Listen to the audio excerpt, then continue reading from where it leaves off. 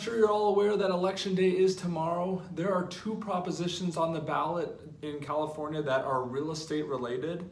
There's Prop 5 and Prop 10, and I thought I should share the pros and cons of each with you guys. Prop 5 has to do with property tax. It would allow people 55 years and older and people with disabilities to move while still paying the tax rate they currently pay. This could increase in the number of inventory on the market and an added incentive for senior citizens to move to a more practical living situation, freeing up bigger homes for bigger families that will enter on the market.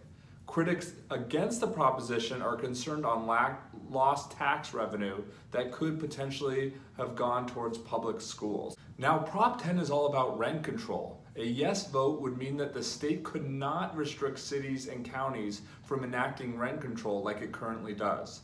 People for Prop 10 feel it's a way to keep people in their homes and not be pushed out from rent increases.